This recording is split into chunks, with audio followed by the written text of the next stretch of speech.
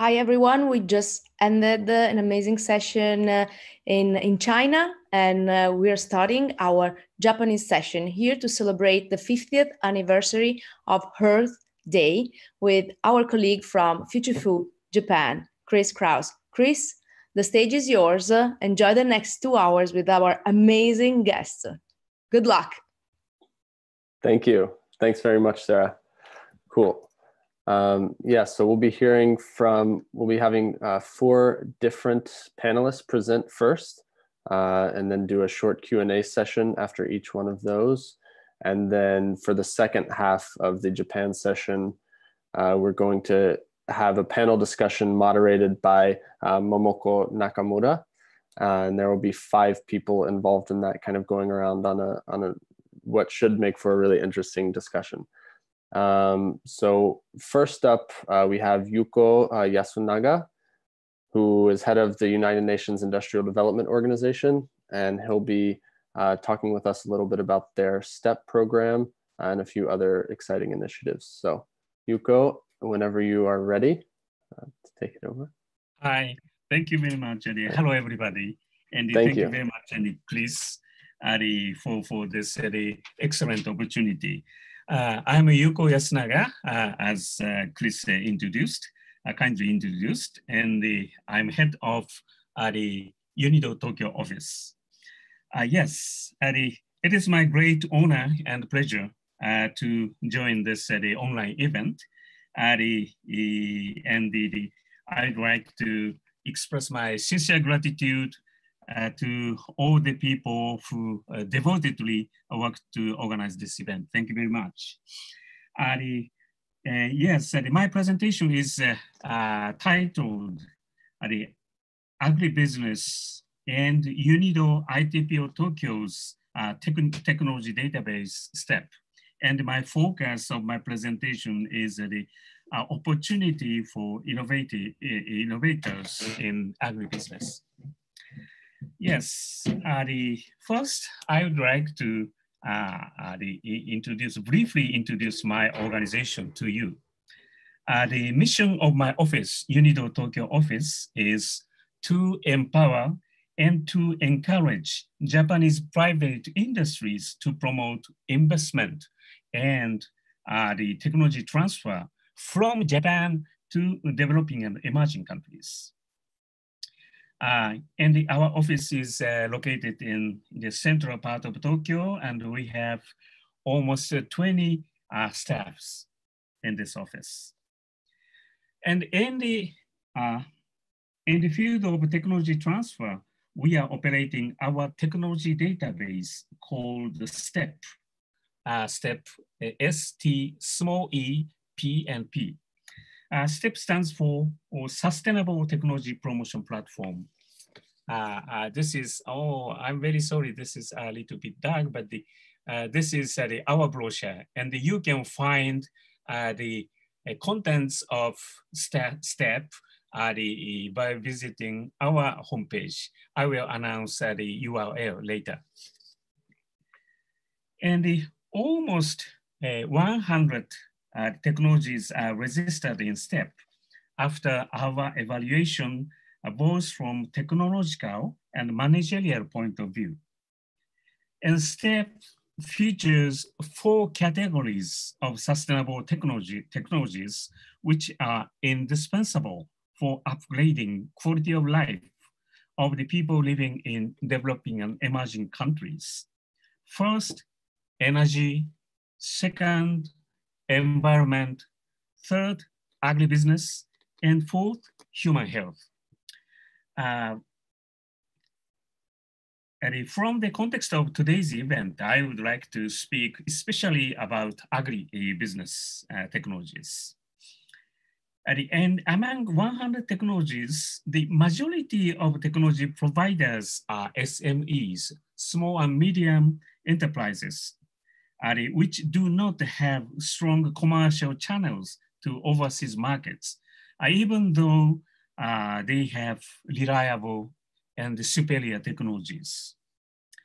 Maybe I expect that most of you may remember that the Japanese representative manufacturers like Toyota, Panasonic, or Hitachi.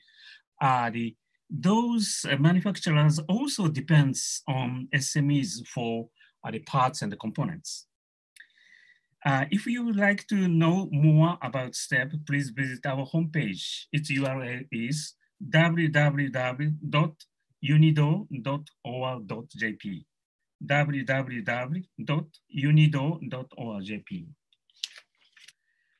Yes, almost, if you look at the STEP at the homepage, you can find almost 30 technologies which are registered in STEP. Those are proposed from Japanese companies in agribusiness category.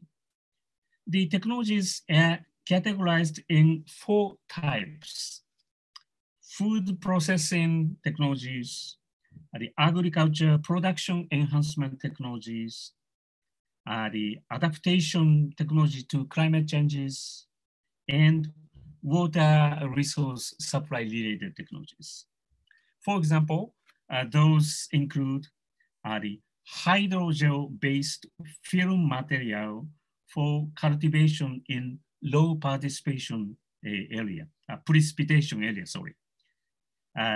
New agricultural materials to improve soil conditions, new refrigerating system using strong electric field for longer preservation of the fruits or meat or fishes, sherbet type ice making equipment for preserving fishes on the ship, food dehydration, food dryer equipment for drying vegetable and fruits for more preservation, and so on.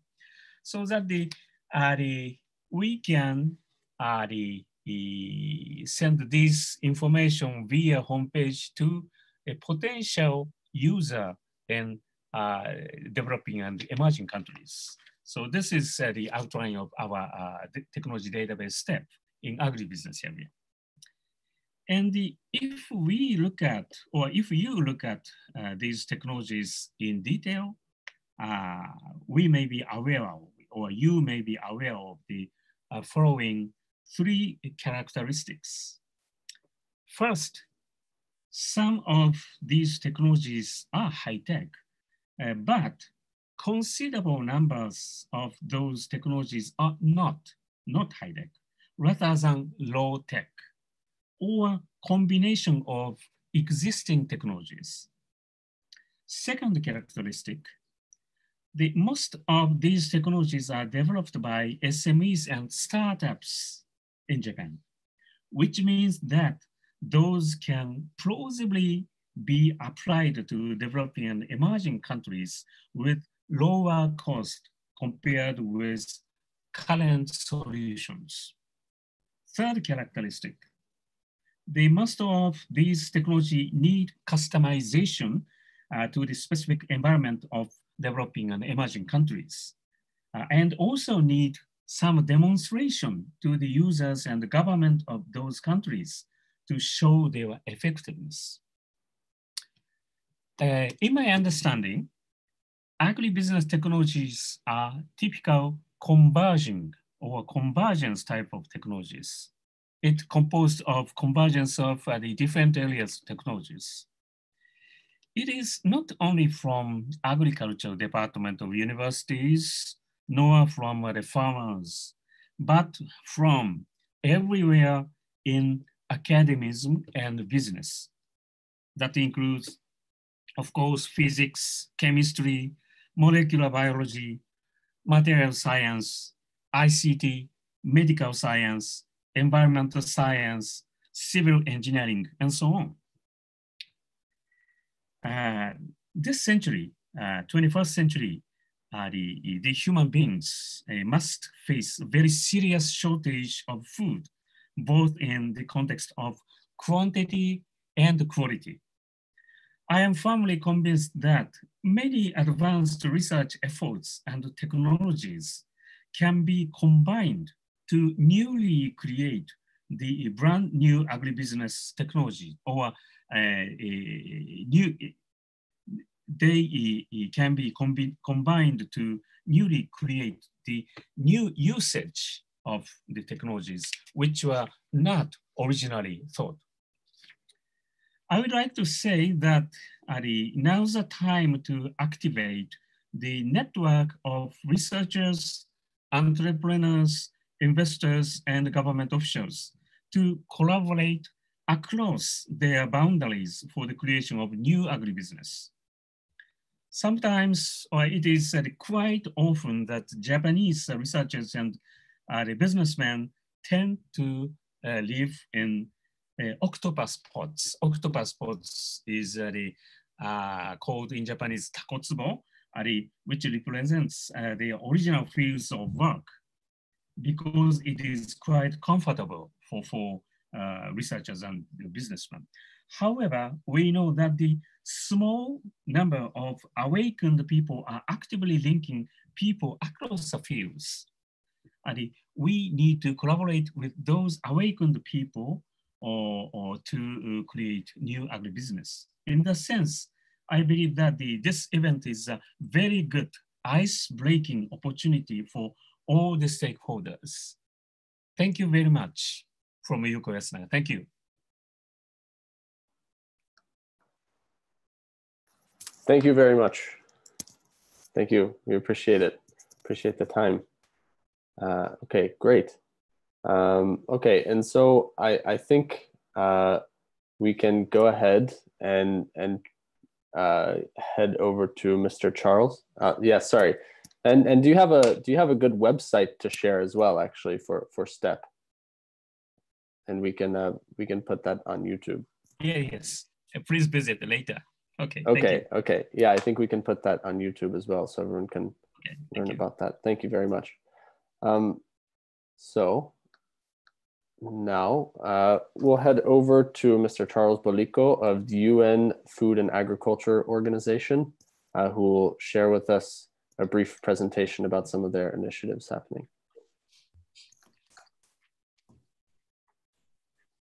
All right, and so I don't know if you can see me, but it's okay even if you don't. Thank you very much, Chris, and friends and colleagues, greetings wherever you're listening from. I work for FAO, but I'm not speaking today as a specialist in food systems, which I'm not. I thought I would speak as one normal citizen of this planet who knows from personal experience how crucially important Mother Nature, that's our planet, is in providing the food that each one of us needs to eat on a daily basis. I will not dwell on how important food is for all of us. Let me just say that we are all familiar, I assume, with the 17 Sustainable Development Goals, SDGs.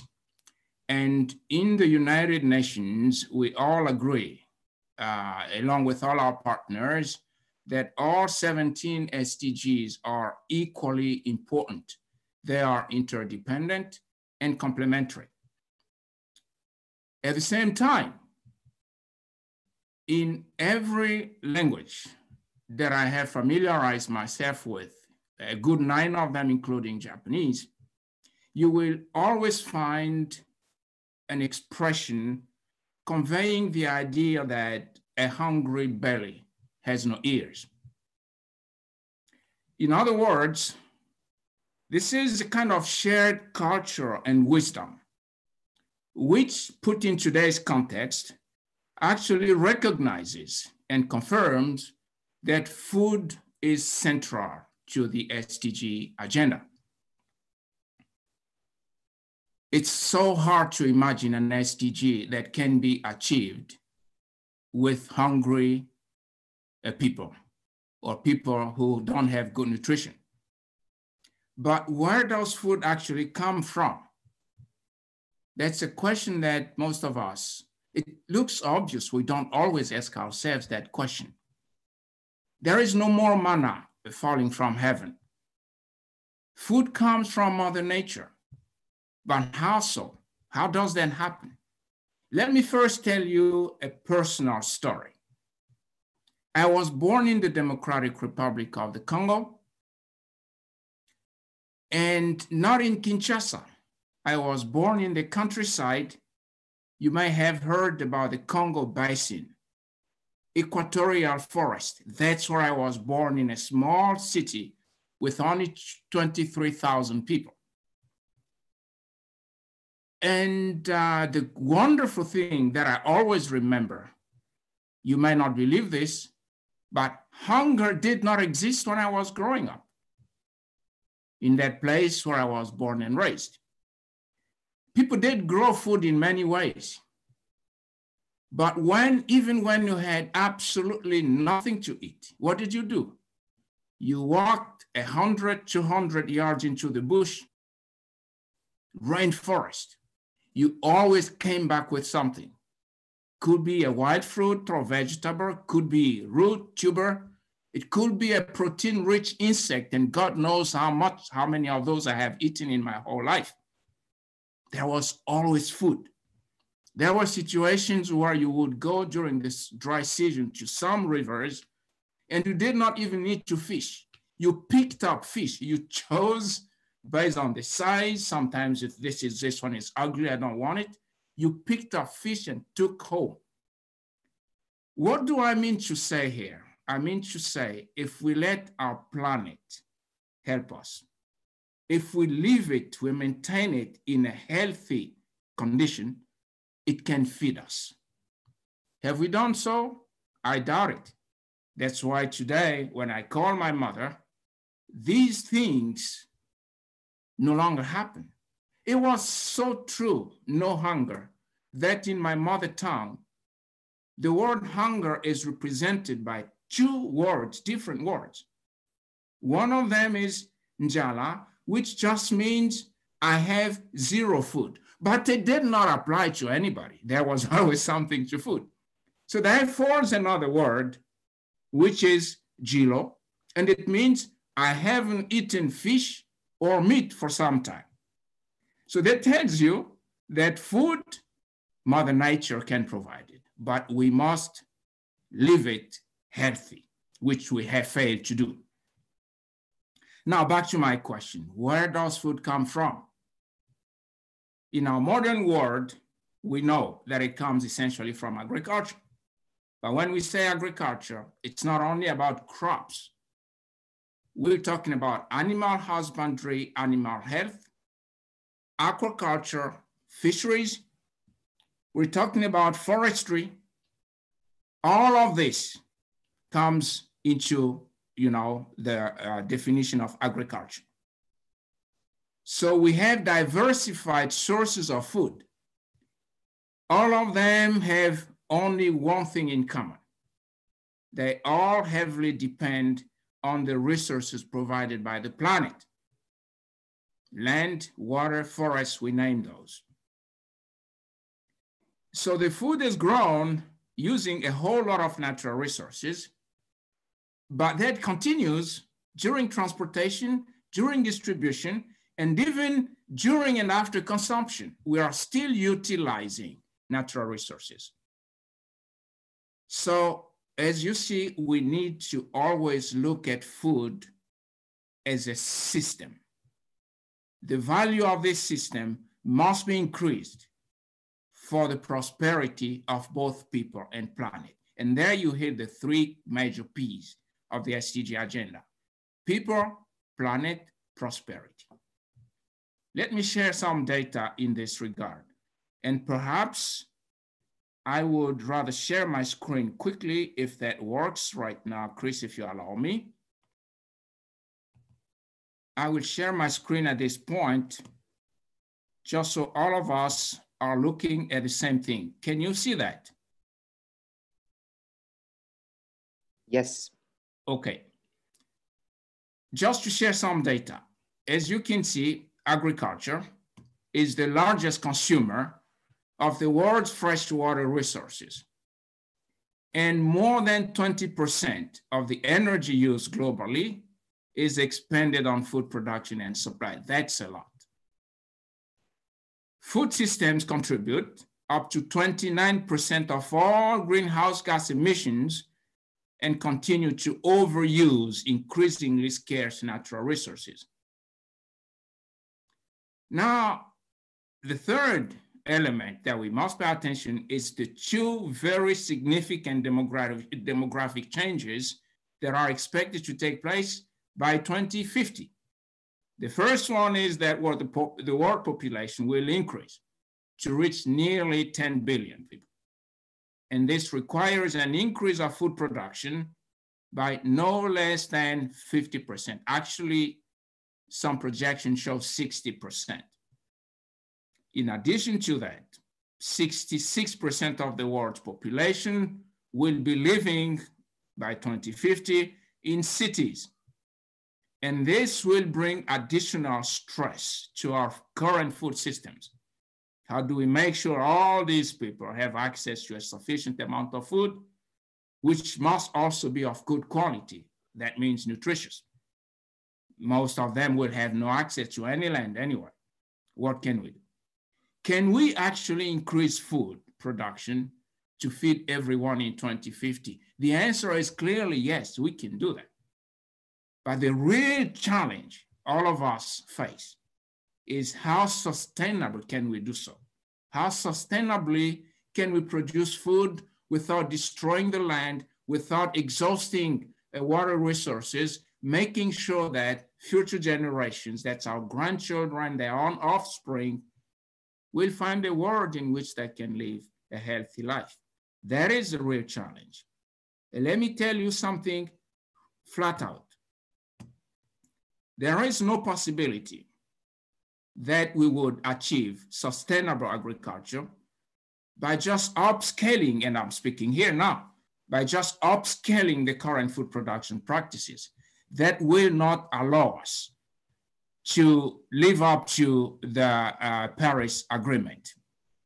We will not be able to achieve SDGs by just upscaling what we're doing now. We must be creative, innovative to come up with more sustainable solutions. And now we're fighting COVID-19. I think it provides us with a glaring testimony to the weaknesses that we did not always see clearly in our food systems, both in terms of the food safety aspects that generated the problem, which started in Wuhan, as we all know now, and also in terms of the significant weaknesses and lack of resilience in the food systems that we have led to disruptions, in food supply chains. And so with that information, let me conclude by making only one or 2 points. The first one is transforming food systems aims to save the planet. If we do that, we will be able to achieve virtually all SDGs. And I have prepared here a summary of what I think. We don't have enough time to go through all of them. That's why I wanted to share this screen. Just let me give one example. The first bullet says, we will be able to give people better access to more nutritious food, which is affordable. That's SDG 2. We will create more decent jobs, including for women and the youth. We will lift so many people from poverty, and we will reduce inequalities. If you look at that and on, we are achieving SDGs 1, 5, 8, and 10, and so on. It goes on. Let me take this bullet, which refers to SDG 12. It's 1, 2, 3, 4, 5, 5th, 6th bullet. We will produce food and consume more responsibly and reduce food loss and waste at all levels. And we achieve SDG 12. Thereby, we will contribute to climate action, which is SDG 13. The point I want to make is that innovations, good innovations, transformation of our food systems will actually guarantee more prosperity for all. That will guarantee that we can achieve SDGs. And so in closing, let me say that I hope by now, looking at all this data, all of us understand why the Secretary General has called a food system summit, a UN food system summit, which will take place next year to discuss this topic at the highest level. Thank you very much. Thank you very much, Charles. That was really excellent content and from a really good perspective. I think one thing that sticks with me that I learned from you at last year's summer school in Tokyo is one takeaway thing is when you mentioned when you go into the store, you know, to make sure you pick up the ugly produce, pick up the ugly fruit that no one else is going to take. And ever since when I go to the store, I think about that when shopping. And you're full of many good examples that people can implement into their lives to be more sustainable in how they're consuming. So. And indeed, not only ugly food, but food that is about to expire. Yes. We responsible consumers buy that first. Yeah. To save it from being thrown away. That's yes. Yes. Thank you for reminding me of that. So you see, all of us every one of us has a role to play in saving the planet. Definitely. Yeah. Thank you very much. Appreciate it. Thank you, Chris. Thank you.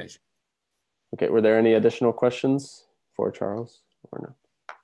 I'm jumping in 1 second because I take advantage of this moment to remind that this year, for the first time on September 29th, FAO is going to celebrate the day of awareness of food loss and waste.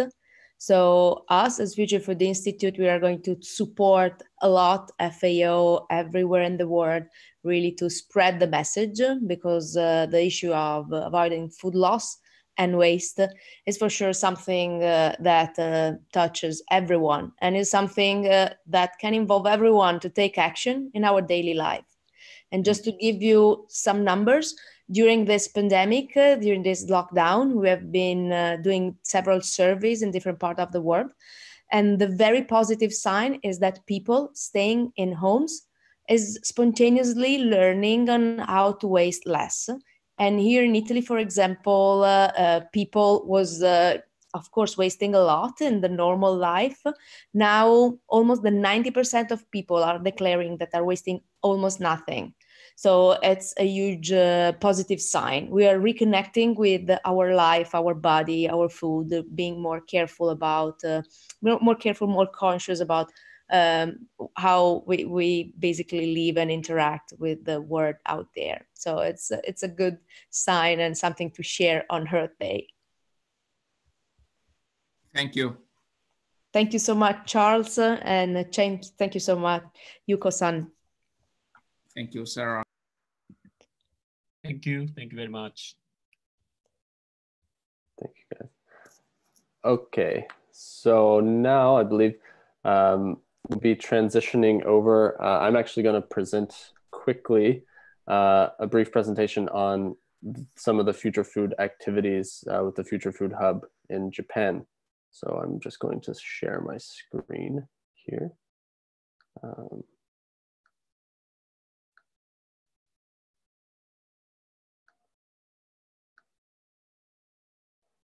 Okay.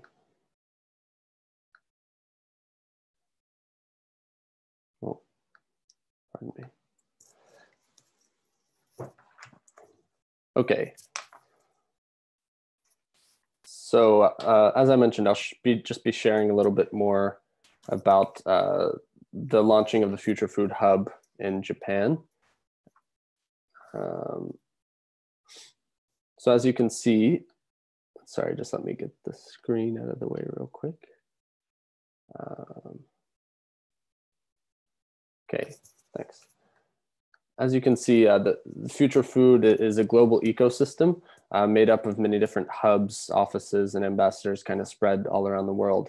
And we're building our hub and living lab here in Tokyo in collaboration with our project partners, Tokyo Tatemono. So now to speak a little bit to Tokyo Tatemono, or sorry, let me go back. So why the move to Japan? That's the next slide. So Future Food has had strong connections in Japan for a number of years, and we're excited to announce this next kind of larger project in Japan. Japan obviously has a rich agricultural and culinary history. You'll hear more about this from some of the presenters, both who have already spoken, but also especially a little bit later on. And we'll also be talking about some issues related to sustainability, which are specific to Japan, and how hopefully we as Future Food can be a part of the solution in that. Tokyo being an essential international hub, which will continue hosting global events, both in and outside of the food world. And then lastly, for the why move to Japan, the ideal partnerships piece there with Tokyo Tatemono. So for a little bit more background on Tokyo Tatemono, so the company was founded in 1896 as Japan's first real estate company. They have a great deal of experience and a long-term vision for sustainable and innovative cities. By the way, I'm just presenting as a project partner here on behalf of Tokyo Tatemono, but working with Future Food. So in terms of, so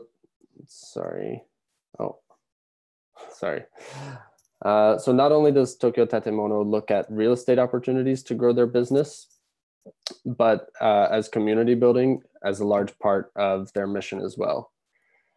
So as part of this approach to solving social issues, they're working with a variety of businesses in the senior care and child care sector as well. On top of that, Tatemono is taking very significant steps in becoming a sustainable developer and creating more environmentally friendly buildings. And lastly, our mission, the mission of Future Food, aligns quite well with that of Tokyo Tatemono. And together we aim to build sustainable food communities as a major contributor to smart cities. So in the next section, we'll go through some of the facilities that we're using in the Kyobashi area of Tokyo. So the base of our activities here in Japan will be in the Kyobashi area, which is bordered by Nihonbashi and Yaesu. And for those unfamiliar with this neighborhood, it's just east of Tokyo Station and just north of Ginza. This area was an important part of Tokyo's rich food history. Nihonbashi was the site of the first major Tokyo fish market called Uogashi, which led to the creation of the world famous Tsukiji fish market. And Kyobashi was the site of a well-known fruit and vegetable market during the early Edo period, known as the Kyobashi Daikongashi. So as you can see, Kyobashi also has a number of restaurants and food businesses which have been around for quite some time. We aim to find the right ways to honor and highlight the work of these establishments while also working towards sustainable food futures. Okay, now on to the Kyobashi Living Lab. So in line with this concept of respecting tradition while embracing innovation, Future Food and Tokyo Tatemono are coming together to build new food communities. So the headquarters of our operations and activities in Tokyo will be right inside this special building, which is the Tokyo Food Lab.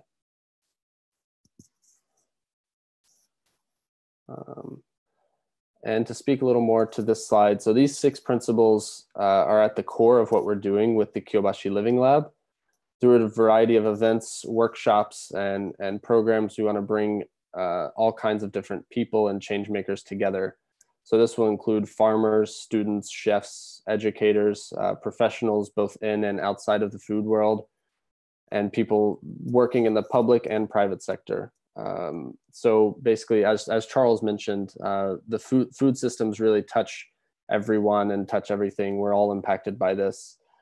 So we want everyone to know that there's a seat at the table in the sustainable food movement, and we want everyone to be involved and a part of the Kyobashi Living Lab. So here's just a quick look at some of the main topics and themes for the activities that we'll be focusing on. Just to name a few, our events will take a deeper dive into the topics of food as medicine, food waste, food packaging issues and solutions, food access, regenerative farming and responsible land use, fermentation, agro-innovation in smart cities and urban farming, which we'll hopefully talk a little bit more about in the later session as well today. Rural revitalization and farming in Japan and beyond, which we'll also touch on today in the later session. So clearly, we've had to put a hold on our offline in-person activities for now due to the pandemic. But as Future Food Hub in Japan, we'll continue to do all that we can to find impactful ways to be of service during this time, in which so many people are facing extreme hardship, both related to food and outside of that. So we'll get a little bit better look at the tatemono venues which make up the Kyobashi Living Lab. So this is the top floor of the second floor of Tokyo Food Lab is known as the U kitchen and dining space. This venue hosts a variety of chefs from Japan and abroad. Here we'll be able to get an in-depth look at preparation and cooking techniques and learn more not only about the technical side of cooking, but also the cultural side. The importance of food as entertainment, as well as the immense impact that ingredients, recipes, cooking styles, and food have in terms of cultural sustainability and significance. The first floor, the bottom floor of Tokyo Food Lab is the headquarters and primary prototype machine for the company Plant X. So Plant X builds high technologically advanced hardware and software systems to grow very nutrient dense food in urban environments under controlled settings. Again, as Charles alluded to, urbanization is on the rise, not only in Tokyo, but around the world. And as that continues to rapidly increase, finding solutions for growing food closer to where we consume it has never been more important. So we're excited to highlight the work of PlantX and see how we can best work together in Kyobashi and beyond. The next space that we'll be utilizing for the Kyobashi Living Lab is the Suiba Kitchen Studio space. It's just a short walk away from Tokyo Food Lab. It's a nice open space with a full kitchen downstairs and seating upstairs. So a number of interesting food-focused events have taken place here, and we're excited to bring more unique events to this space when the time is right to do so. Next, we'll be utilizing the Tokyo Square Garden Plaza space. So we plan on launching a produce and food market, a green market of sorts, in collaboration with Pocket Marché, who's built an amazing platform and network which connects small farmers all across Japan directly with consumers. And we'll be hearing from Mikio of Pocket Marché in the later session as well. Lastly, there's City Lab space, which is on the 6th floor of Tokyo Square Garden. And that's where we'll host conference events and a variety of different learning opportunities. This space is unique in that it's designed specifically for hosting events which are focused on the SDGs. So thank you for your time, and we're hoping that when the time is right to see all of you in Kyobashi at some point. And until then, we're looking forward to more online activities together. Thank you so much, Chris. Yeah. I just want to add some words because together with FAO and all our partners, we're going to be back to Japan soon. We hope, we cross our finger. And at the end of August, we're going to host the Climate Shapers Bootcamp together with FAO, and of course also together with the support of our great partners from the world of Unido. And so I'm very happy that also today we are here together with our two major partners. So last year has been the kickoff of this journey. Together with UNIDO, we were launching this UNIDO Award for Agri-Food, and we are also very glad because one of the winning startup, one of the winning ideas actually was a project from Japan, exactly. And then also we started this journey together with FAO with the Climate Shapers Bootcamp and the FAO e-learning academy. So this summer, of course, we have been forced to cancel the first part of the program, but we're gonna reopen and restart the entire season exactly from Japan. So we're very glad that actually this is going to happen, and part of our trainings are going to move online. But of course, the partnership with the FAO Learning Center is an amazing opportunity also to highlight the incredible work that all UN agencies are already doing, really not only spreading the word, but also developing tangible projects everywhere in the world, really to, let's say, to not only to tackle the SDGs, but to jump into the new world, following a framework that is very clear for everyone. Everybody can understand that, and everyone can take a step really to build a more sustainable food system and a more sustainable world.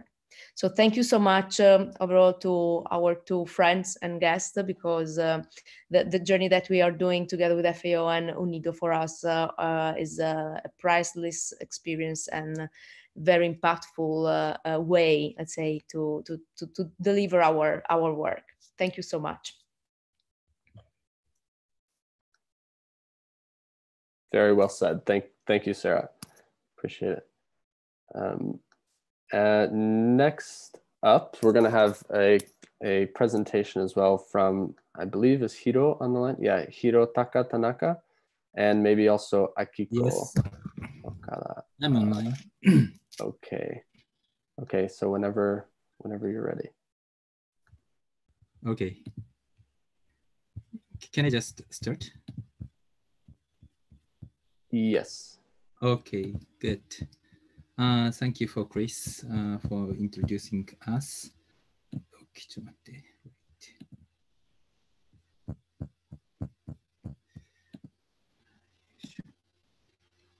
Can you see my screen?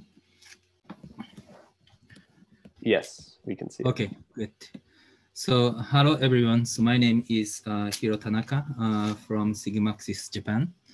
So during this session, I'd like to talk about what is happening in food tech innovation in a broader way, how large corporations and the startups are collaborating together, and then what we have done over the last 3 years around Smart Kitchen Summit Japan. So I'm working for Sigmaxis, who is the organizer of Smart Kitchen Summit Japan since 2017. So I worked for appliance company and a global management consulting firm, and then we are trying to create a food innovators ecosystem from Japan to connect with global people. So during this session, let me talk about what is SKS Japan about, and then brief introduction of what is happening, and then also what is happening in Japan. So this is an entire picture of what we are doing to create a food innovation ecosystem in Japan. So our business is mainly a consulting, but at the same time, we aspire to create an ecosystem where large corporation or ventures or experts, and also Japanese entrepreneur or overseas players, so everyone connect together. So we do a conference called Smart Kitchen Summit Japan once a year. And then also at the same time, we organize a community almost every month. And then also we share the insight to the global community. And then our community ranges not only from Japan, but also to global. Certainly Future Food Institute is our partner, cross partner. And then so our aspiration is, okay, let's move together. So there is a one vision. Our vision is not only just to expand food tech. It's more like so we want to create a new experience and the new classics through science and technology. And also we want to make society and the people sustainable and happier. So in the sustainable way. Now, and also at the same time, so we believe food is a culture. So therefore, we are thinking about how we can inherit our tradition to the future by leveraging the cutting edge technology. Tech should not come in front of the culture, but tech can help culture to sustain in a good way. Let me talk about how SKS Japan look like. So we have started the one 3 years ago. So in the beginning, that was a small event. So we had about 150 people, 20 speakers, and then gradually, so it's expanded. So last year we had 500 participants from 200 companies. And then also we had 60 speakers all over the world, all over the industry. As you can see in this picture, so we had speakers from United Nations and Google and also Sarah. And then also WeWork. And also we had a speaker from leading retailers in Japan, and also Space Agency, and also leading media Wired Japan chief editor, and so on. So this is a picture. Maybe some of you guys are in this picture, Sarah as well, and Toto as well. So the key message here is entrepreneur or entrepreneur within Japan, outside Japan, start connecting through this community, which is really great. So this is a picture of the participants of SKS Japan. So it's really unique that we have a wide variety of participants from all over the industry, from food manufacturer, appliance company, retailers, and also restaurants and ventures, and then investors, and so on. So this is a theme we covered in the SKS Japan last year. So I don't want to go to detail, but so sustainability is one of the key issue, and also we covered entire topic this one. And then let me talk about our community initiative. So we organize a bi-monthly or monthly event. So in Rio, and also we organize an online community on Facebook. So so that by doing that, so we try to keep people connected without losing their passion. So SKS Japan is important, but this is just a once a year event. So we want to keep people connected to make something happen. And also last year, so we proposed a future food vision. So this is more like our wheel. What kind of future we want to invent? So future is not something to forecast. It's more like to invent. So therefore, based on the conversation with key players, and also based on the analysis of the demographics and the tech prevention, tech expansion, and so on. So we identified 12 future food vision. So red color is about something to do with sustainability. But so we strongly believe that the future we can create together with you guys. So probably many of you guys are familiar with why this kind of food innovation is happening these days.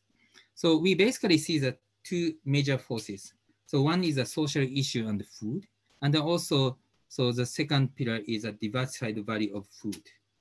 So as for social issue and food, so I don't want to go in detail, but there are so many issues which is triggered by food. It's such as food loss, like protein crisis, malnutrition, food, that kind of stuff. So we definitely need to overcome these issues.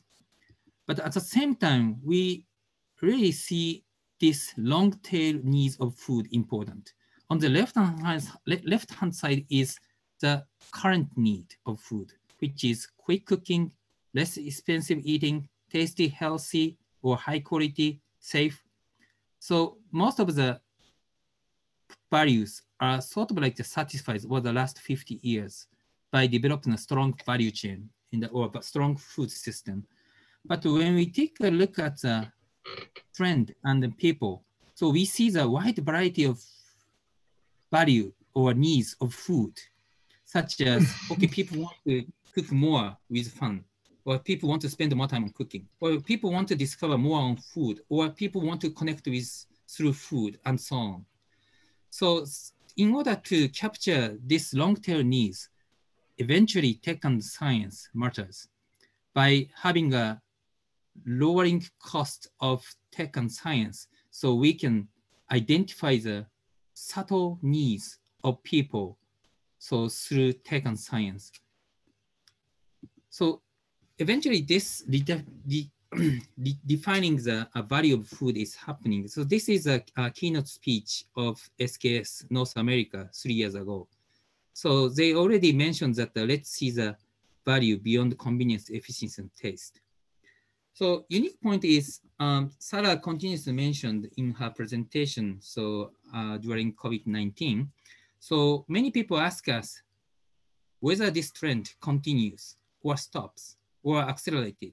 We strongly believe that COVID-19 impacted on resetting the current food value chain, which means we probably may be able to solve the social issue related to food. And also, so during this situation, people see more value, more wider value on food. So which means redefinition of food happening. So therefore, when we discuss with Japanese friend within Japan, so we believe that let's keep doing, let's accelerate food innovation together. So especially during this period of time. So this is a key message. Then lastly, let me talk briefly about what is happening in Japan. So one key movement is big players are moving in and showing strong interest in food tech. As you can see in this picture, so large manufacturers, and there are also large retailers or restaurants, or major risk players or food companies are stepping into this space to explore new offering around food, which is a very good sign. And then second message is increasing presence of food tech ventures. So this is just a part of food related ventures in Japan. So as you can see, so you see the future food and nutrition ventures, new drink ventures, new snack, and also food loss, new package ventures, restaurant tech. And then green rectangle illustrates the venture, something to do with sustainability. So sustainability is becoming one of the biggest topic in Japan. So therefore, so we are actually committed to ignite the presence of these ventures. So as a part of our community event, so we launched an event called Food Tech Venture Day. This intends to identify or find so Japanese ventures related to food. So we have conducted twice, and then second one is about food loss and waste. So there were 10 very unique startups, which is around how they can reduce food loss or how they can leverage residuals coming from the production process, how they can make some like energies and also some like wines or alcohols. So there was quite a lot of unique ventures from this event. So in this food tech venture event, so we created a food innovation map, which illustrates the width of the food innovation. So what kind of user experience we see, what do you eat at home, what do you eat outside, and the cooking, and also purchasing experience. And also we see some technologies to cover this trend. So this actually helps us to identify where innovation happens or where the white space, where we want to have more services. So this is a sort of like a common language for us to identify where we want to create new food services. Then lastly, so we see the accelerating collaboration beyond industries. So there are several unique initiatives which is triggered by some industry players. One is a Space Food X, so which is driven by JAXA and the Realtech Fund and also by us. So this is actually to identify food experience and production in a super close environment such as space. And then they identify business opportunities on the earth. And also Open Meals is a 3D food printed sushi service restaurants. So where about 20 or more players are gathering. And then also, as Chris mentioned, Tokyo Food Lab is actually gathering food innovators. So as you can see, so there are many movements around food tech, food innovation, and also we see the more and more sustainable services. So we are committed to bring this food innovation accelerated. So in order to make it happen, so we are thinking to do the Smart Kitchen Summit Japan this year. So we are not super sure, so what is the format? Maybe it's a combination of online and offline, but we are planning to do the SKS Japan this year in the autumn, November. So we are looking forward to connecting with you. And if you are interested, please let us know. So we are happy to collaborate with you guys. Thank you very much.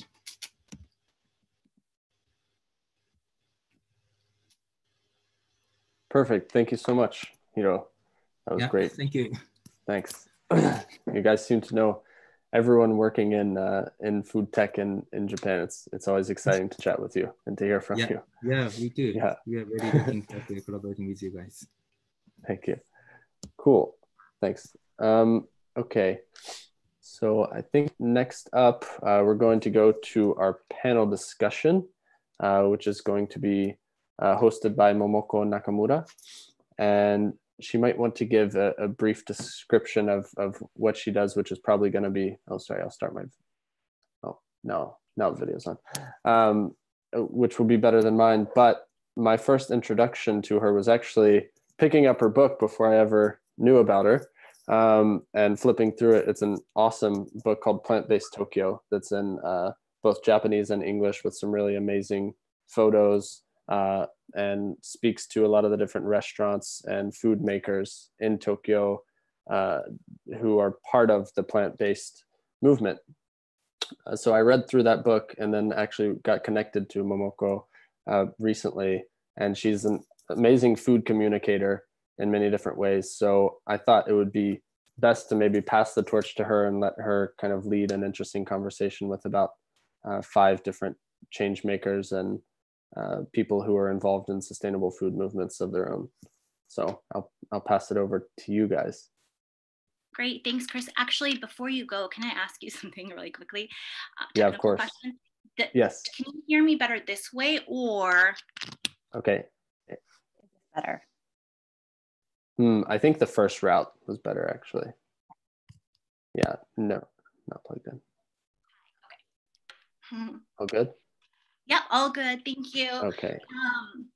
I mean, clearly there have been some brilliant presentations from across Japan, and then initially from China, being the baton being passed from Shanghai to Tokyo, and then it'll go all around the world, across Europe and the US, and end up in Hawaii. And so to be part of this first batch of conversations is such a pleasure. And I think the discussion that we'll be having now will differ quite a bit from the presentations that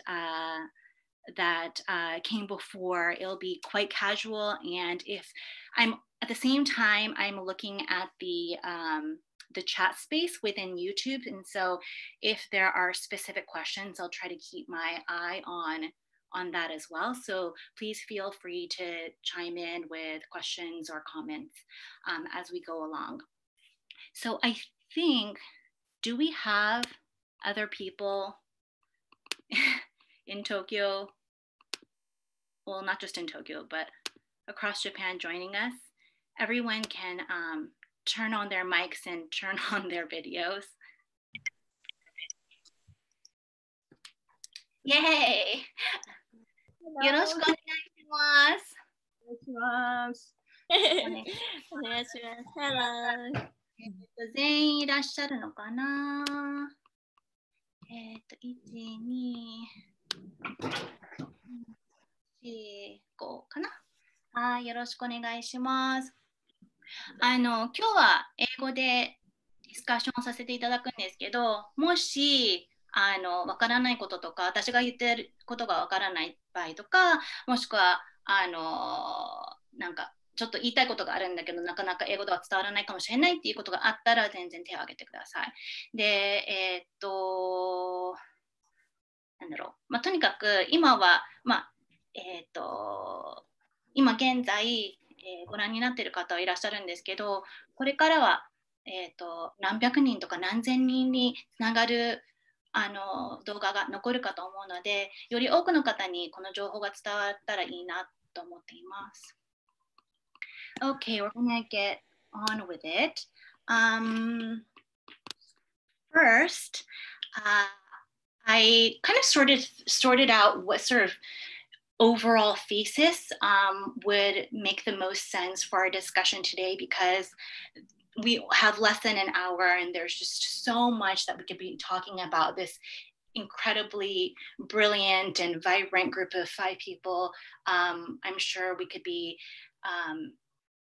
chatting for hours over drinks. So I kind of honed in our discussion a little bit to the specific topic about the Japanese food system and what is uniquely Japanese. What are those bits and pieces that are uniquely Japanese, the way that Japanese people think, our historical past, our grandmother's kitchens, the traditional Japanese micro-seasonal calendar, specific farmed products that you might not find in other places in the world, et cetera, et cetera. And so I think if we can kind of continue to go back to how each of these points reflect these uniquely Japanese methods, that will be great. I would like to first go around the group to understand a little bit more about what everyone does. Everyone is an entrepreneur in their own right. Everyone is at quite different stages of their businesses, but using their platforms to think about our food systems, help us edit the way we think, and pivot the current structure. And so if you can kind of give like a 30-second spiel about who you are and what you do, I think that will be really helpful, especially because I'm meeting everyone for the very first time as we speak. So John, would you like to go first?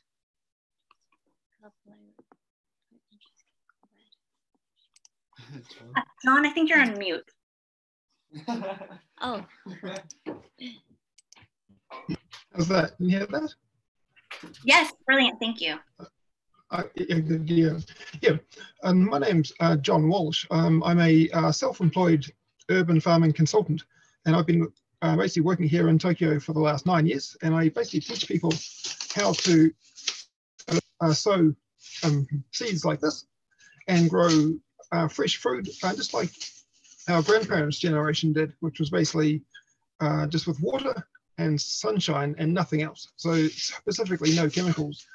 I specialize in vertical farming, and I've taught nearly 900 people in the last 9 years how to basically grow food. I run seminars, lectures, and I basically run my own workshops and install gardens too. My company, 2 years ago, we installed a organic garden at the Grand Hyatt Tokyo in Roppongi.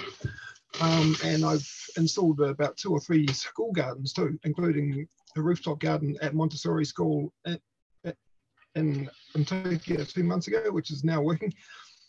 And my goal is to basically teach as many people as possible the skills that our grandparents' generation and every single generation before them knew, which was how to grow real food without chemicals. Yeah, that's it. Did you hear that okay? Great. Yeah, great, brilliant, thank you. Mika-san, do you want to go next? Okay. Hi, my name is Mika Flan. I am a food creator and working in Zero Waste restaurant. It's called BioLab House. I started the experimental BioLab House last December. So why I start the restaurant? Last year I visited to Helsinki. It's a zero waste restaurant, Nora, and then so I met the owner, Luca.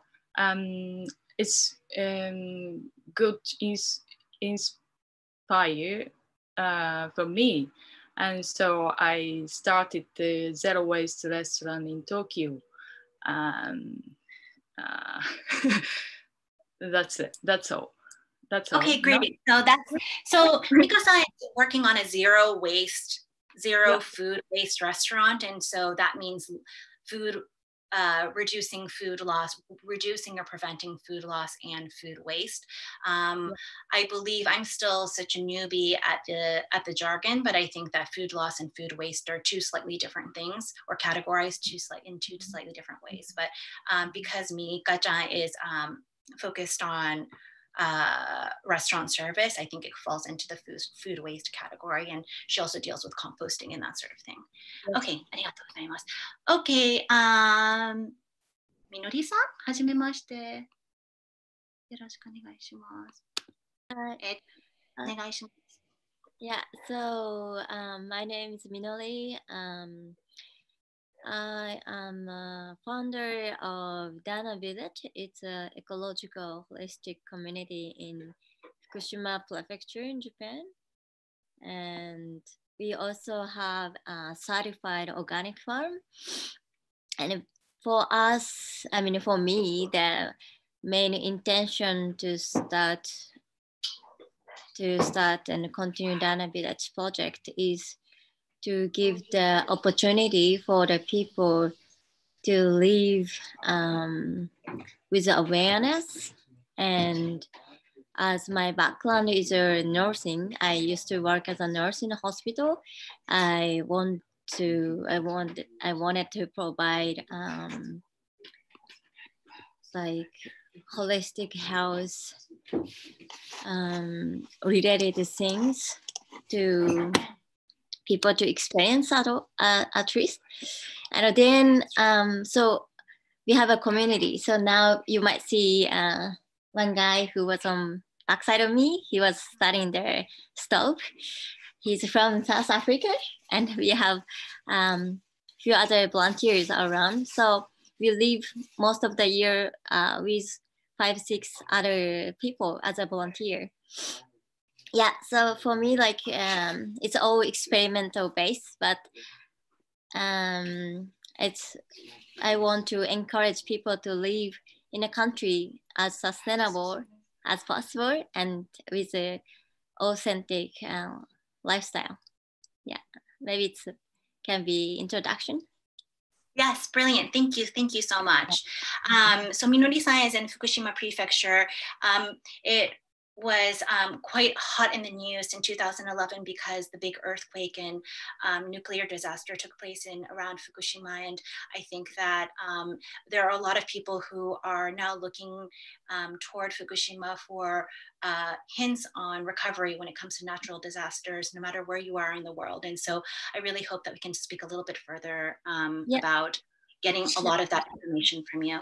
Thank you. じゃあ、ひろこさんでお願いします。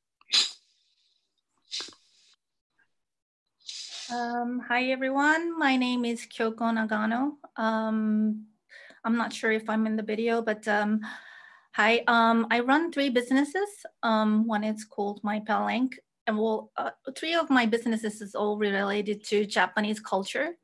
And as you might see on my background, you can see this vegan sushi, which I helped organize it. It became #1 on the Amazon book chart on the Amazon.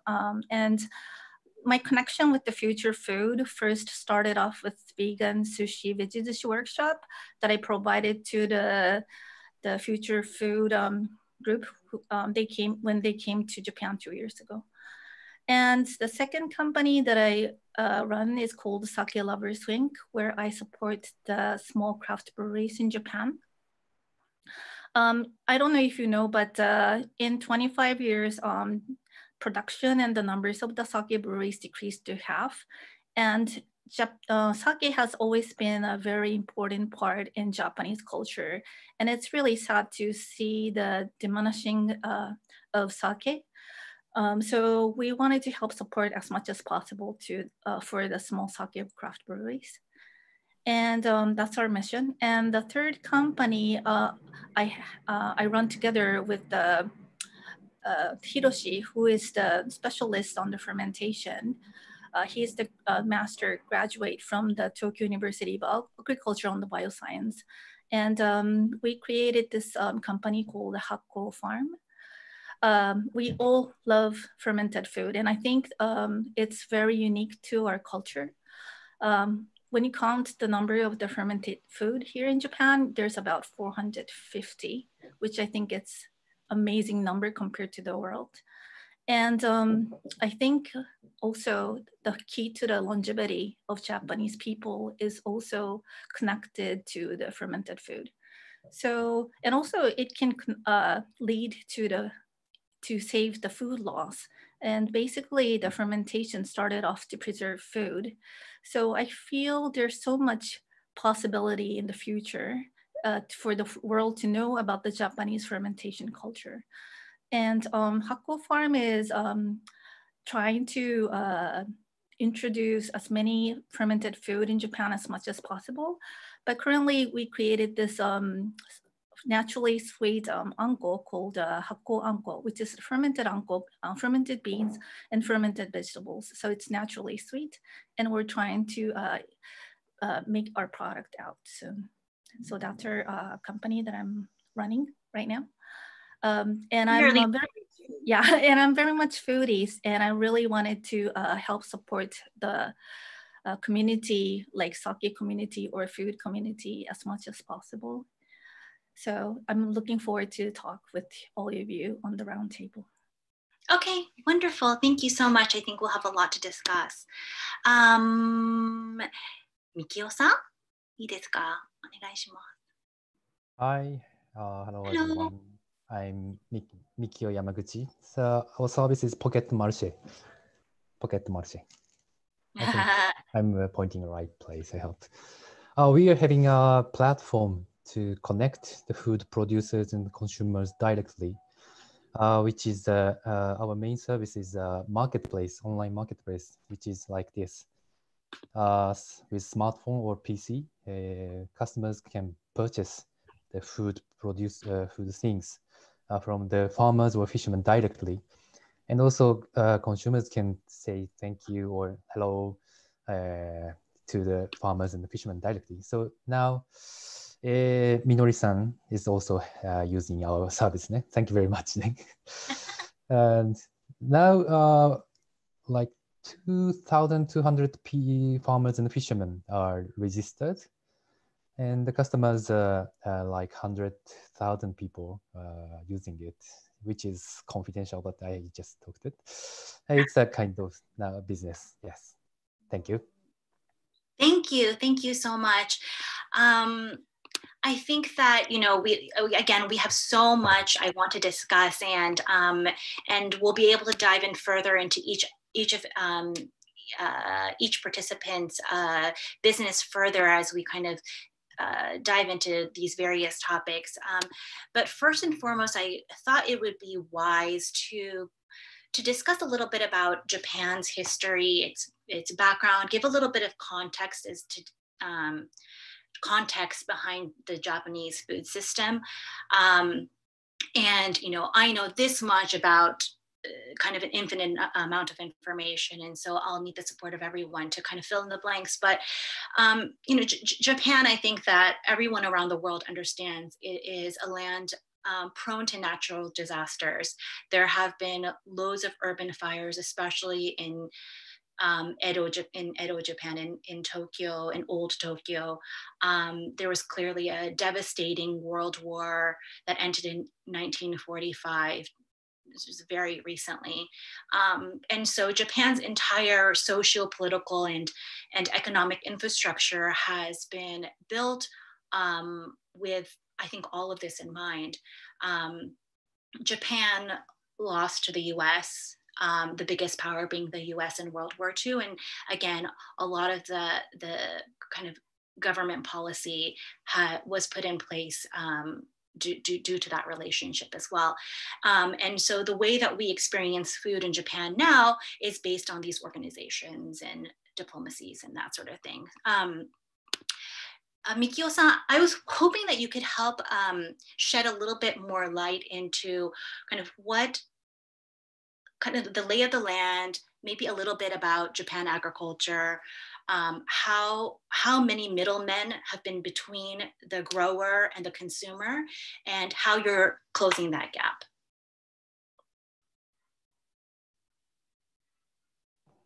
Okay, so can I show one paper? Yes. Here? I'm a bit afraid. I don't want to show the wrong thing, but so I think this paper helps. And oops, sorry. So this is our goal, and I can talk a little bit. History was the system. So left-hand side is a current supply system. So from the farmers to the customers, we have like 4 or 5 steps. You know, like a wholesaler and delivery companies and blah blah blah. So from the government report, we could understand that almost out of the final price, which like customers pay, like for example, it's 100 yen for the like cabbage. So only 30 yen is going to the farmer. That's the average. So it means so 30% of how much consumers are paying actually goes into the pockets of the farmers. Yes, correct. So it depends on, of course, like fruit or vegetable or what kind of fruits, and the percentage is different, but it's not very good for the farmers actually. And also let's say our problem between the farmers and customers, there is a very invisible wall between them, so they cannot communicate each other. And so that's why. What is the invisible wall? Yeah, so normal farmers cannot talk to customers directly. Is that a legal thing, or is that just something that is cultural?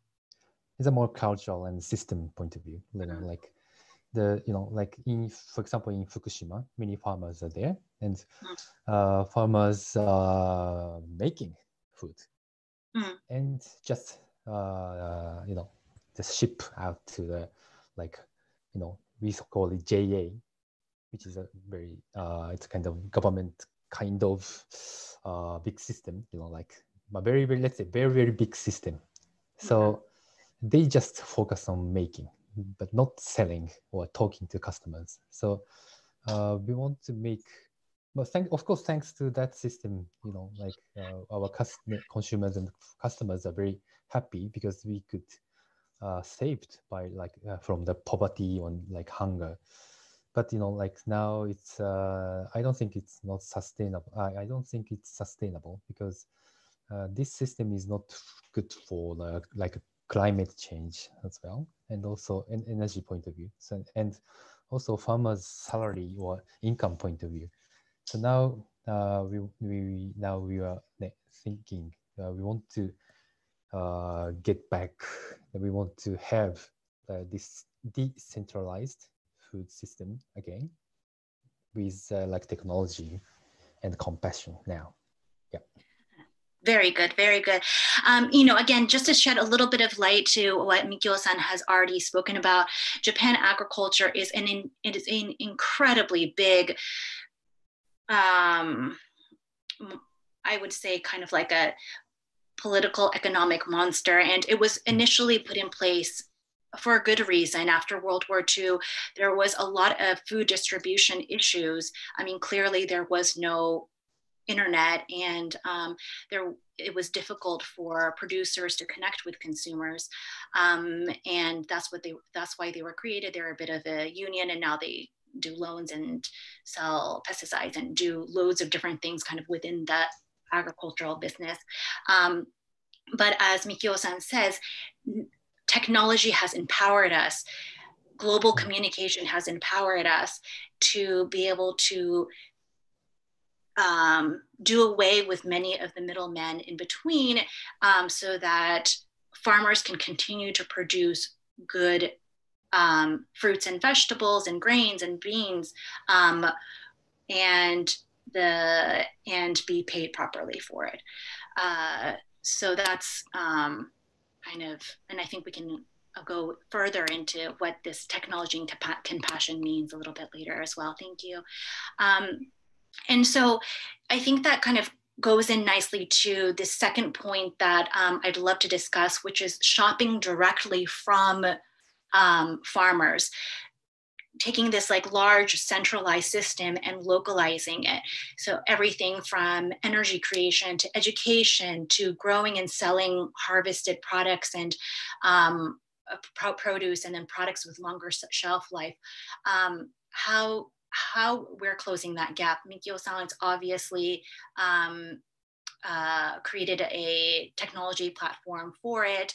And I know that that Kyoko-san is also looking to support brewers who can now sell directly to consumers without necessarily having to go through an entire wholesale system. So Kyoko-san, can you speak about that a little bit as well?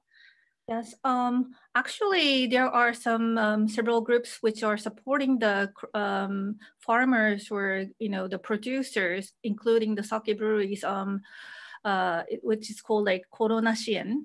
It's like those producers who are affected by the coronavirus, so that their business is either going bad, or there's a lot of food losses because restaurants are not buying and stuff like that. So it's like a subsidiary of that group. We're currently creating this support group for the sake breweries to sell for the online nomikai. Currently it's onnomi is getting a popular thingy, so that so we're trying to create this community for the sake breweries to sell to the consumers directly. It's not like we're getting money. It's not like our profit. We're just using the social media. There's a lot of community like that right now, especially in this difficult times.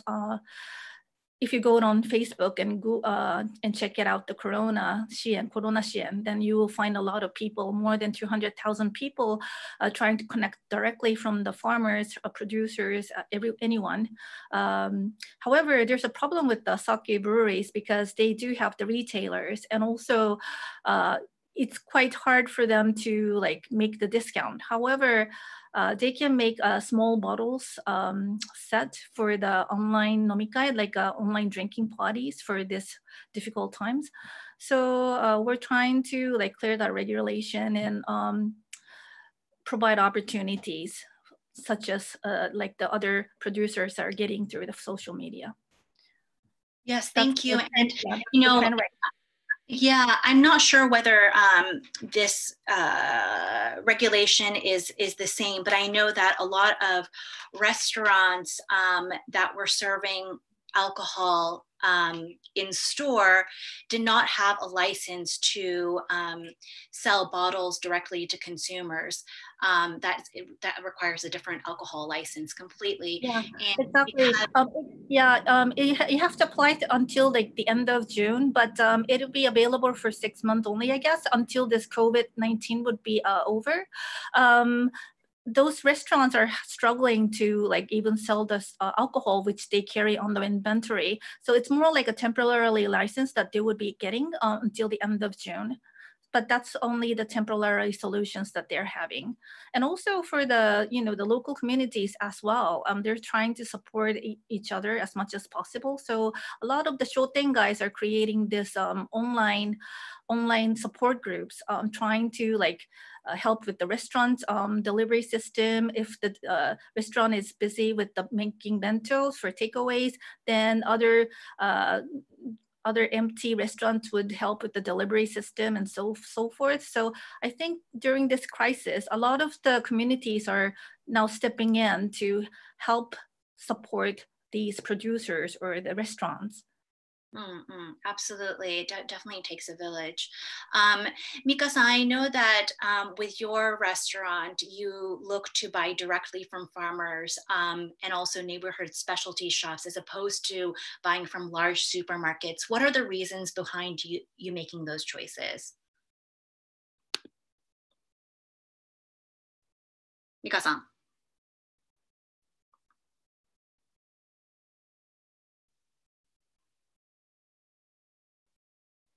I think you're on mute.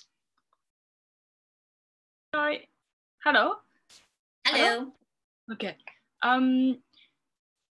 What did you say?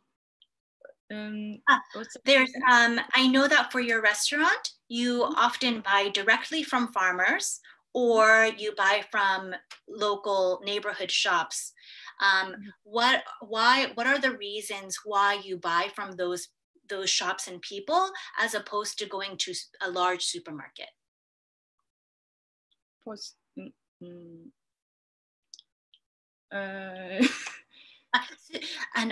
お店のためにいろいろ食材を買われると思うんですけど、それって大型のスーパーではなくて、例えば商店街のお店とか、もしくは農家さんから直接ご購入されるかと思うんですけど、その理由様々あるかと思うので、その理由とかを教えていただければと思います。はい。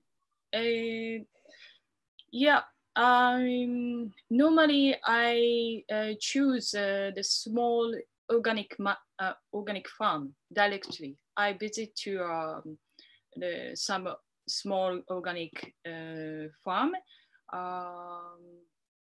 Yeah, so and then I don't want to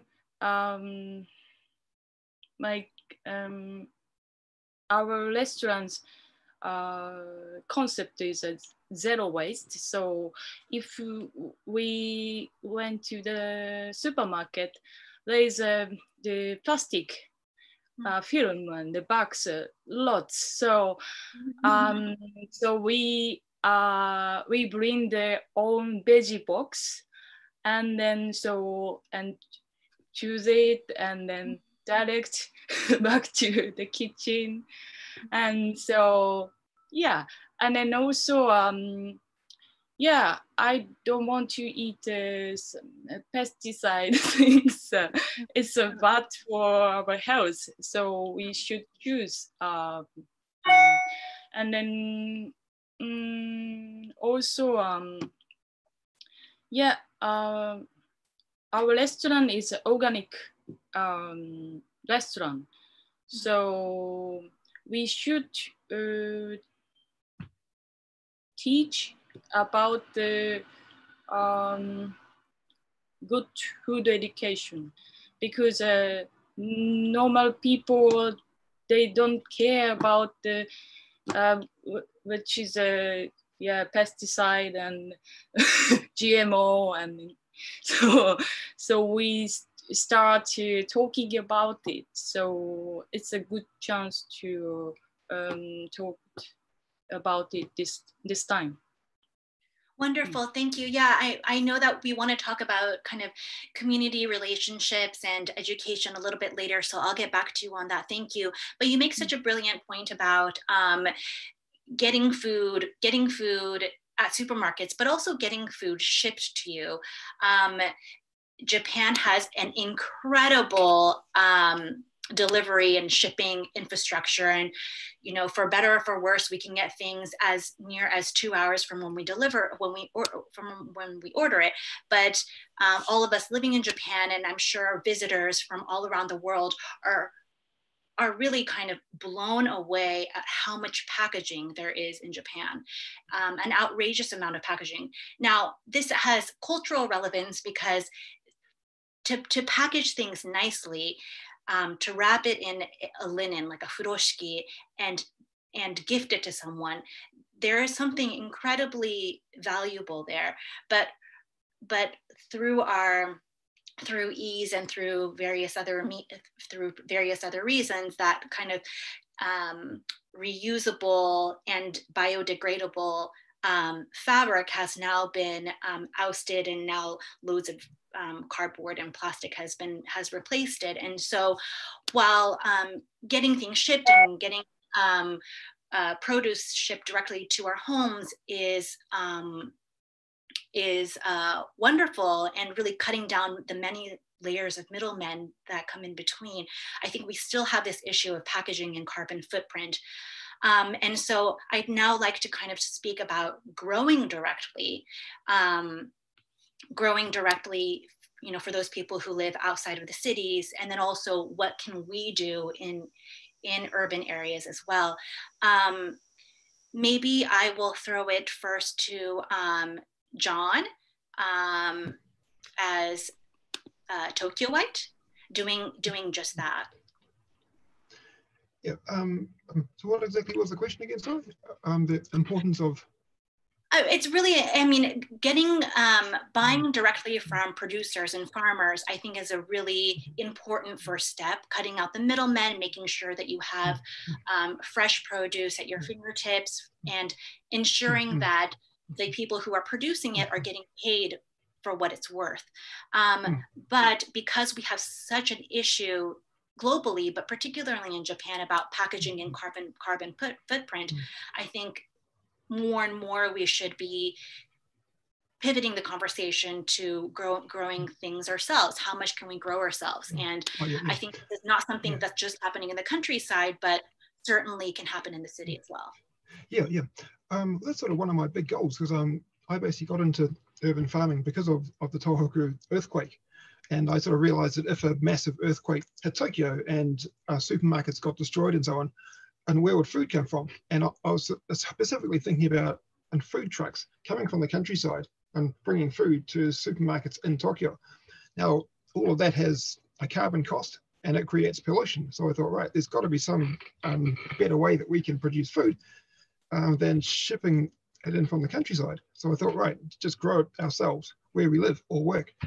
So urban farming, basically growing food where we live, it can and quite definitely does reduce pollution from transporting food from the countryside, and it can reduce packaging too, because if we have a garden outside our house or on the rooftop, and we don't need packaging because we just have to go outside to the veranda or the rooftop and pick what we need and walk 10 steps to the kitchen, and we don't need packaging, we don't need transportation. So there's less pollution. There's no pollution, specifically from transportation.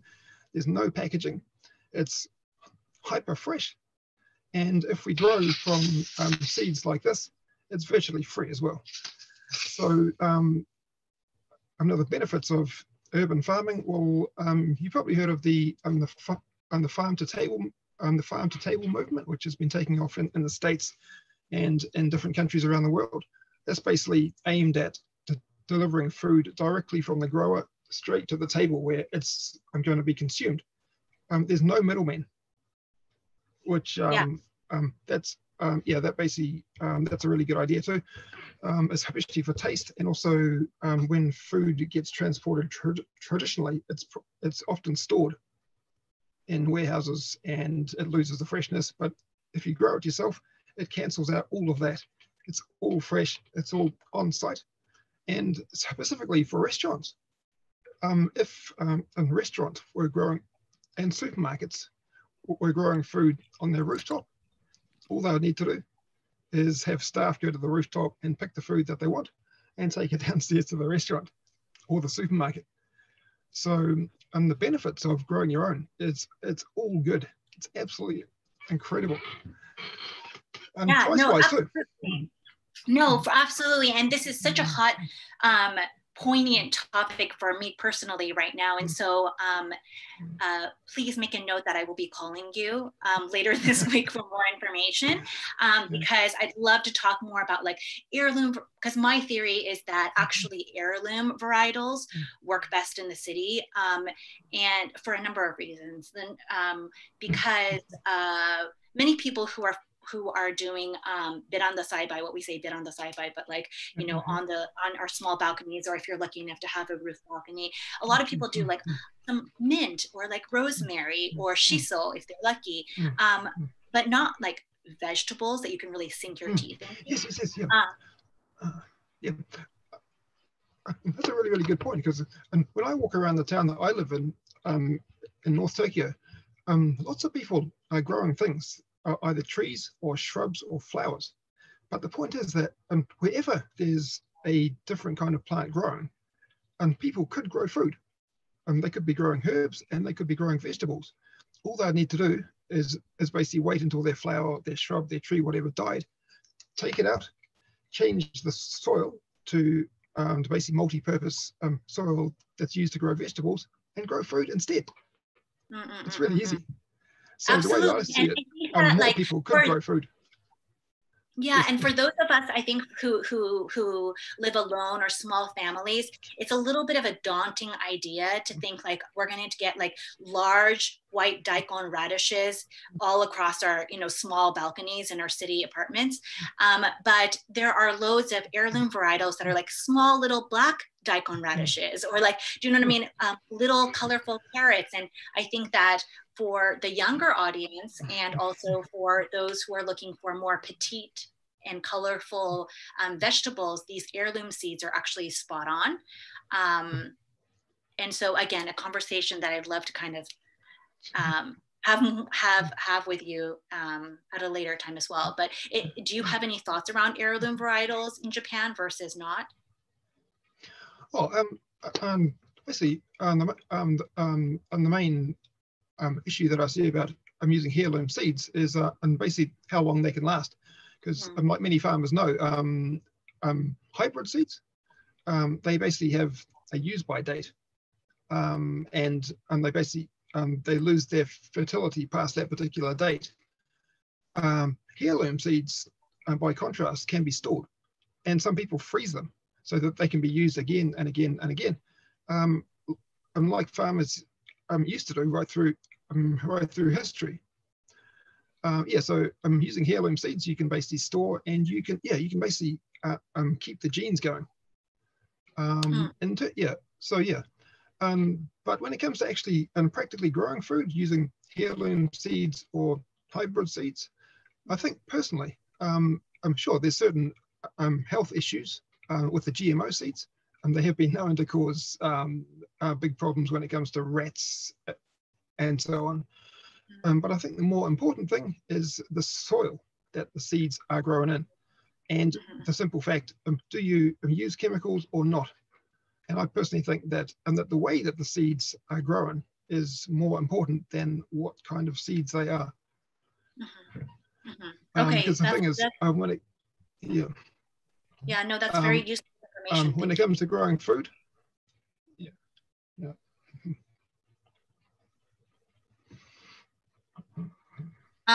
William, I see your note about expiration date of food. I think we can talk about that a little bit later, but we also got a little bit of insight into expiration dates when it comes to seeds. So that was very helpful, John. Thank you.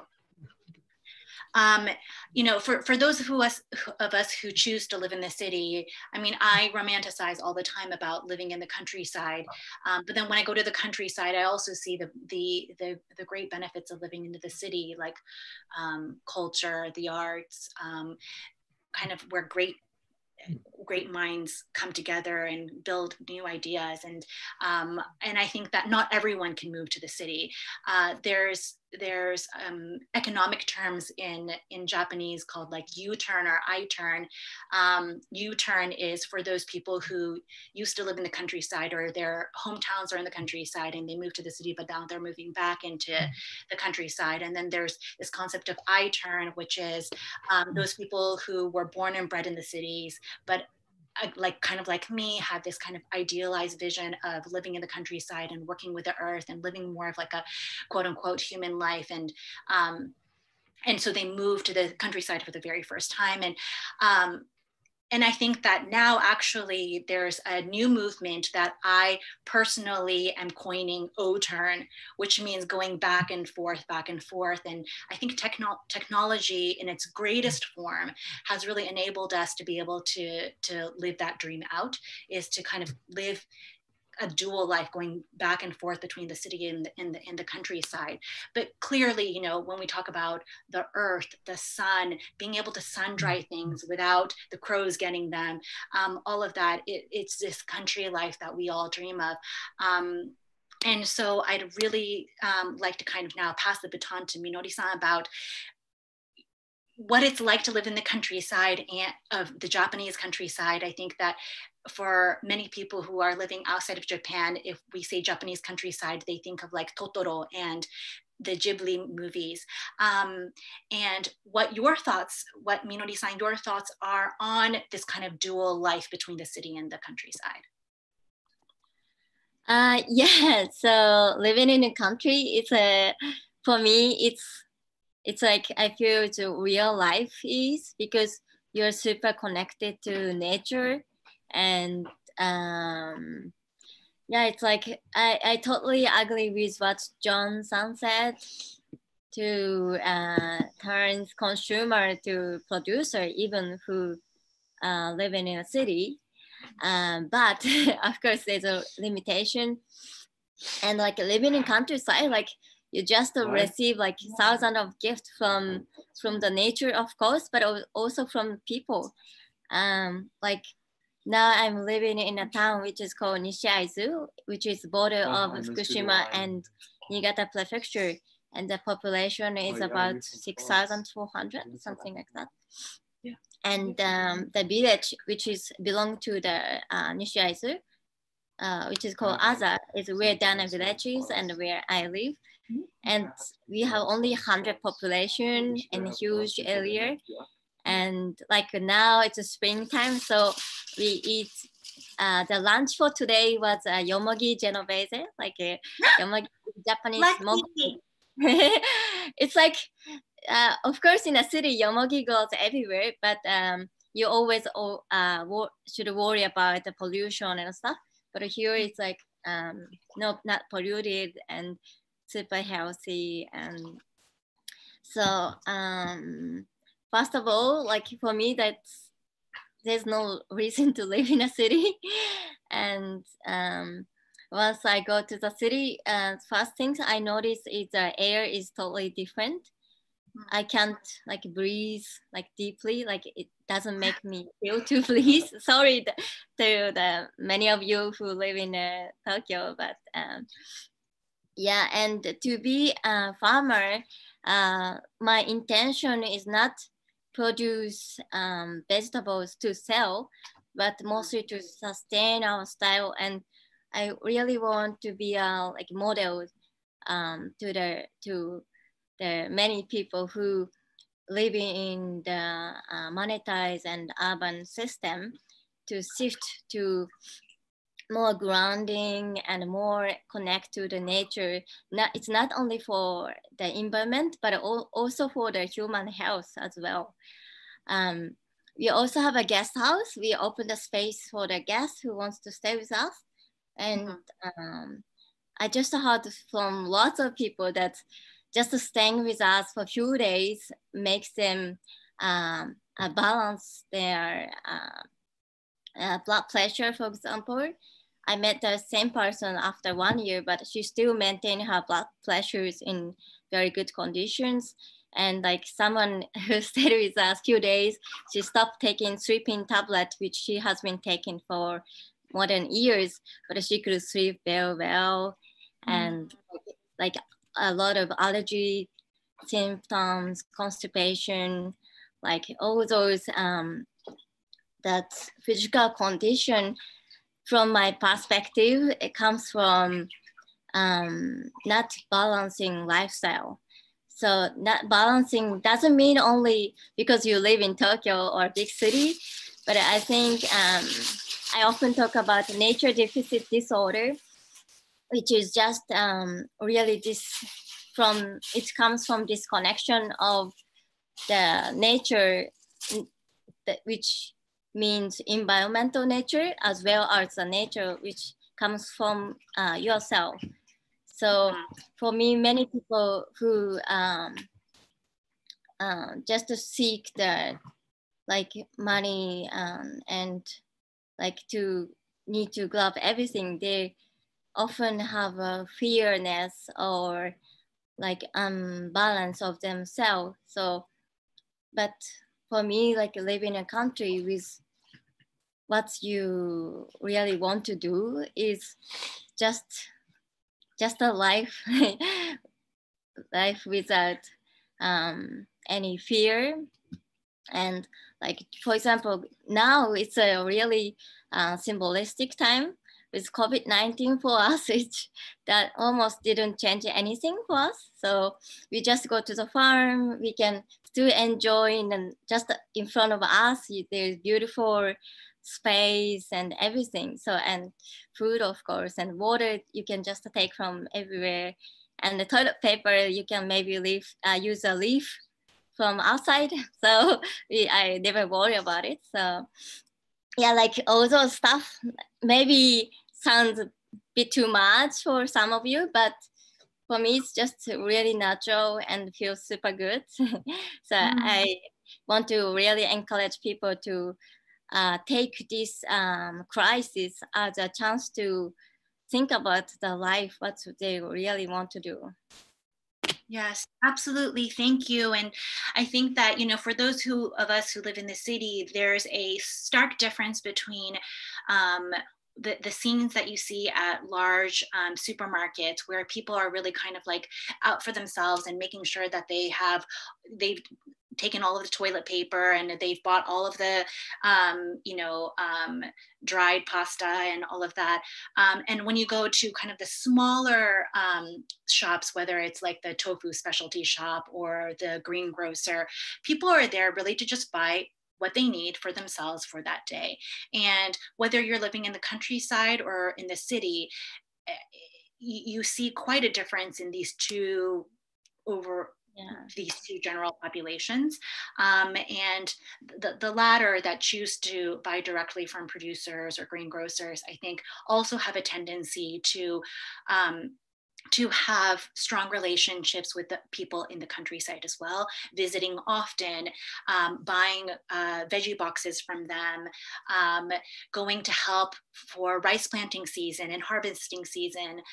And those relationships, I think, are not just for our health and for the kind of wealth of our ecosystem, but also to nurture the heart, like you say. I think there's something very telling about eating things with a lot of life force and energy, and also speaking with people and meeting with people who kind of live and breathe the earth.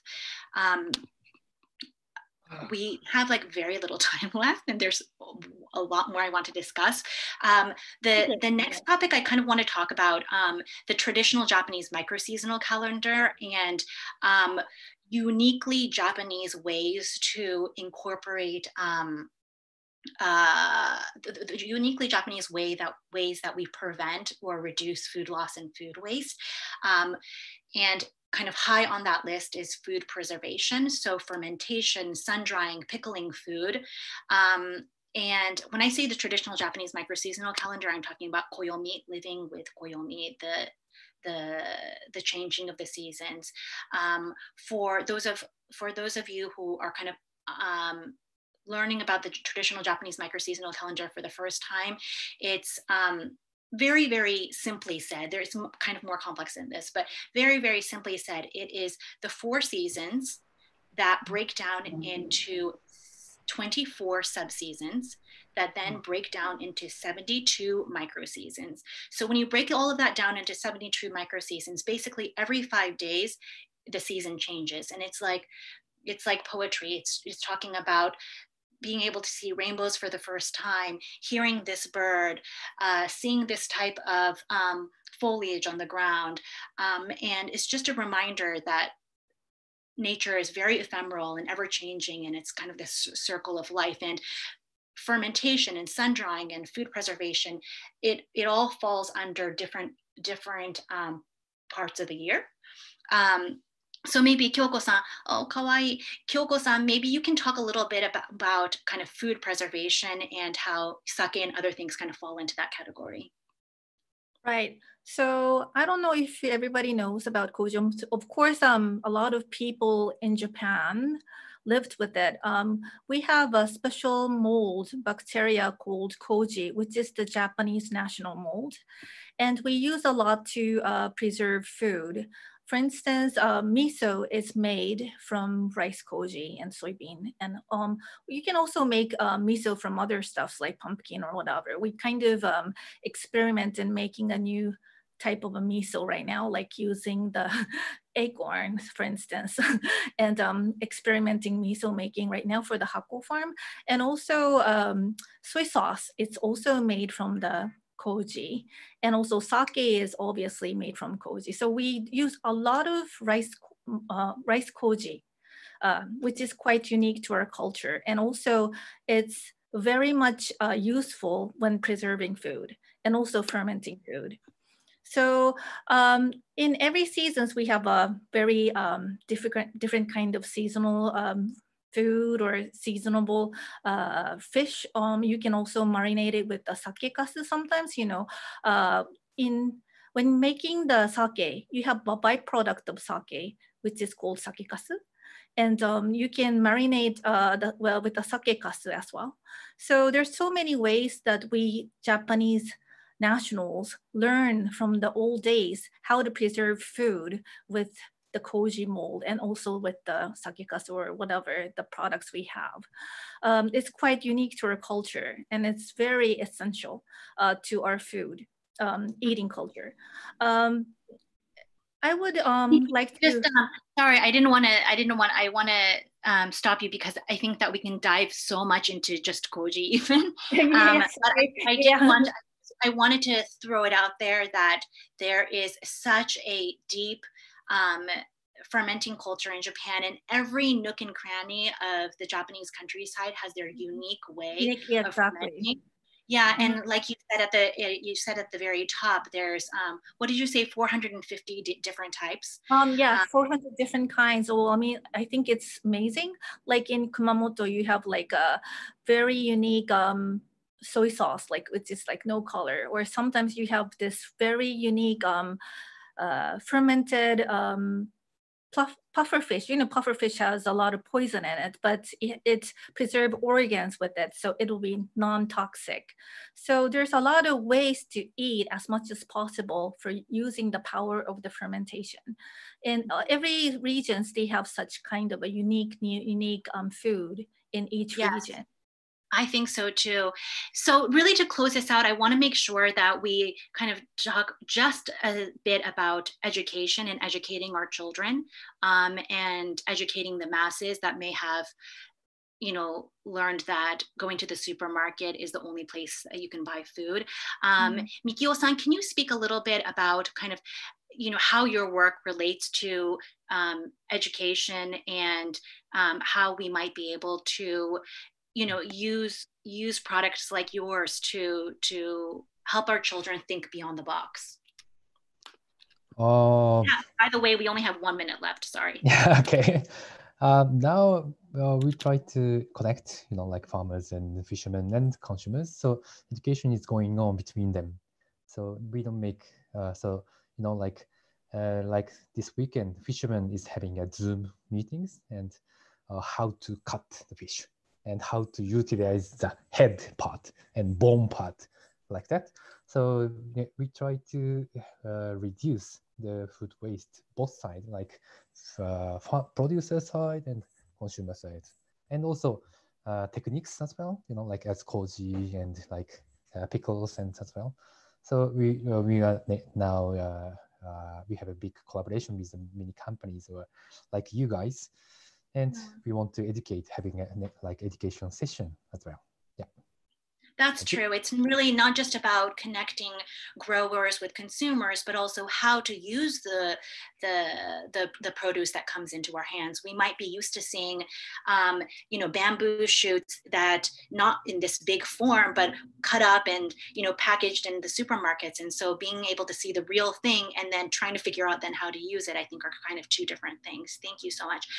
Again, I'm so sorry that there's such limited time and that there's really so much more I want to discuss. So I will likely be contacting each of you separately. But, and I so appreciate all of the questions that have come in. I see each and every one of them, and I want to make sure that they get addressed properly. So if there's a way that I can contact you directly, I will absolutely do so. So thank you to all of the speakers today. It's so lovely to be able to gather all of these entrepreneurs in one space and actually speak in English so that the entire world can see the brilliant things that you're doing on a day-to-day basis. Sorry, Chris, for being so slow. I will pass the baton back to you. No, please don't apologize at all. That was great. This is just serves as the perfect excuse to have round 2 and 3 and 4 with probably the same group, because there's so much to talk about. Thank you guys so much for your time, the amazing questions, and sorry again that we didn't get to everyone, but we're going to now kick it back over to China with the hosts Kerong Wang and Dongjing Feng. I hope I pronounced that correctly. So this will be part 4 of the marathon between Future Food and FAO Food for Earth Day. So thank you very much for tuning in, and you guys can take it from here. Thank you. Thank you.